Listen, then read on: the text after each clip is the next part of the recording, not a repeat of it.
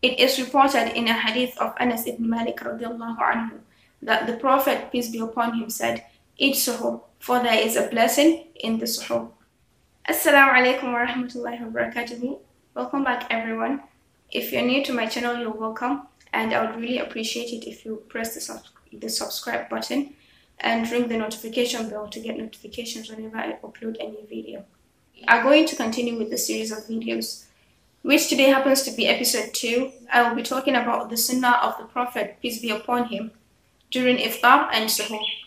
We all know that Suhoor is the meal that we take before we start our fast. That is just before Fajr.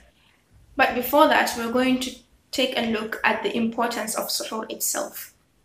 It is reported in the hadith of Anas ibn Malik, may Allah be pleased with him, that the Prophet ﷺ said, "Eat Suhoor, for there is a blessing in Suhoor." And from this hadith, you can see that there is a lot of goodness in Suhoor, which we're going to take a look at. First of all, Suhoor is a blessed meal, as we have seen in the hadith. Not only that it is a blessed meal, but it gives one energy and gives one the ability to carry out the act of ibadah throughout the day. It helps one not to be lazy during the day. Suhoor reduces extreme hunger and thirst. That little meal that most people take for granted, it helps to reduce extreme hunger and thirst during the day. Suhoor energizes and stimulates the digestive system. And there's a hadith of the Prophet ﷺ said that one shouldn't omit Suhoor, for it differentiates our fasting with that of the people of the book, Ahlul Kitab. And as Muslims, we should avoid imitating other people, other than Muslims, other than the Prophet ﷺ, who is our role model in this deen.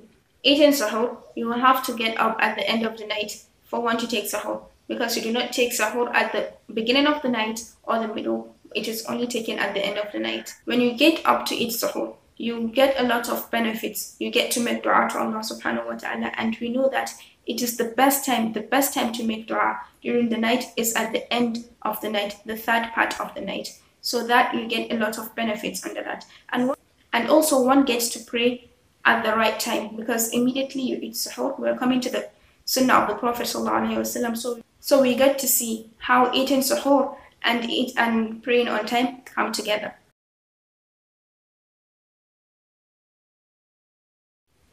The Sunnah of the Prophet, peace be upon him, during Suhoor.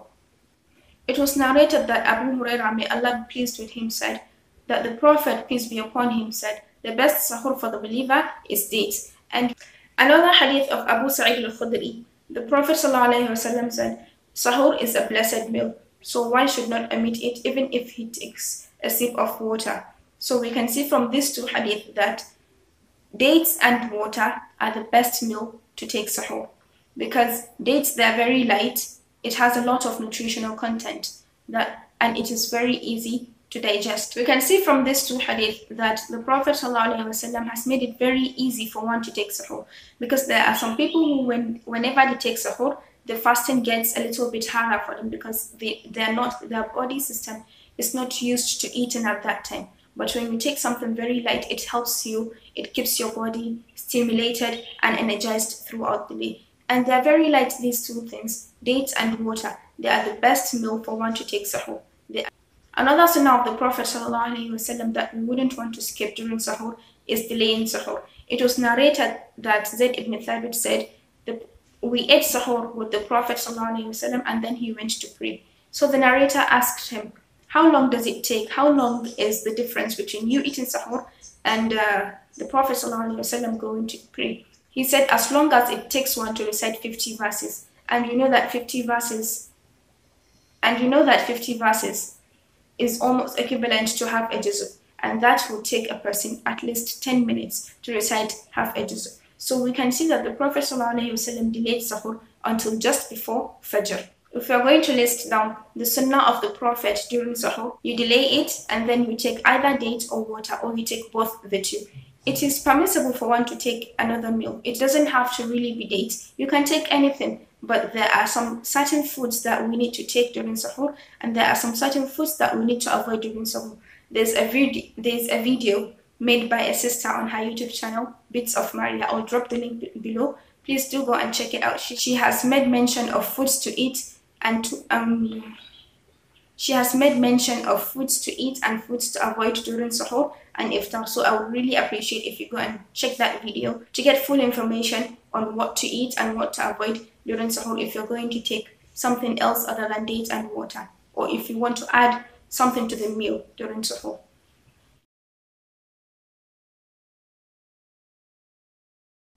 Coming to iftar, we know that iftar is the meal we take when we are breaking our fast. Immediately we hear the adhan.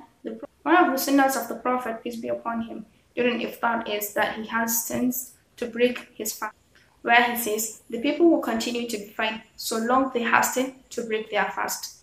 So I urge you and I to hurry in breaking our fast. Just as during suhoor there are some certain foods that the Prophet ﷺ takes during suhoor, during iftar there are some foods that the Prophet, peace be upon him, breaks his fast with. It is narrated in a hadith by Anas radiallahu anhu. The Messenger of Allah, peace be upon him, would break his fast with fresh dates. If there were no fresh dates, he would break his fast with dry dates. If there were no dry dates, then he would take sips of water and then pray. So we can see from this hadith that just as we take suhoor with dates and water, during iftar it is also good to take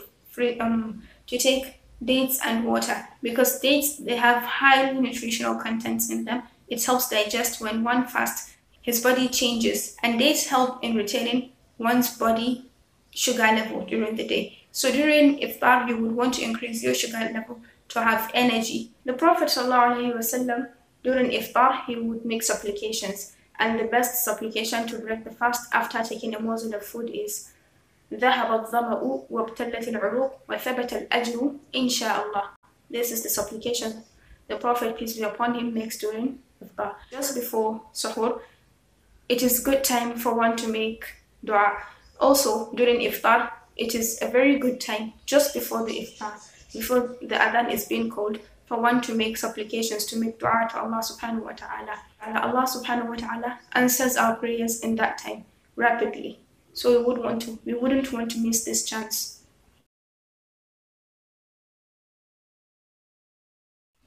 In this season, it is not everyone that is capable of feeding themselves. It is not everyone that has the privilege to break their fast.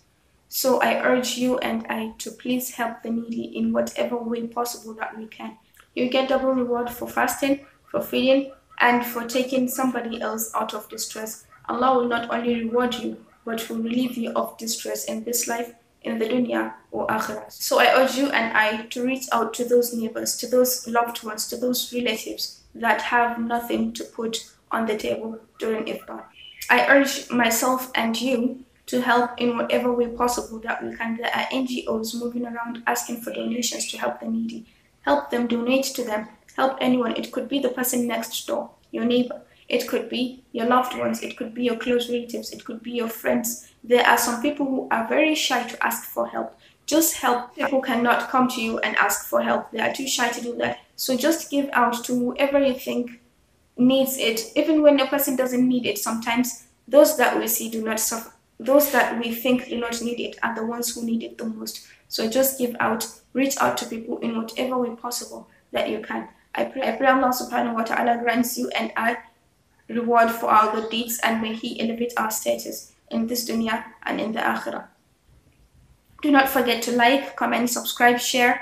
Let me know in the comment section what you think about this video, or if you have anything in mind that you would want me to make videos on, or if you have something to share along with us that I have not mentioned in this video, just let me know. Assalamu alaikum wa rahmatullahi wa barakatuh.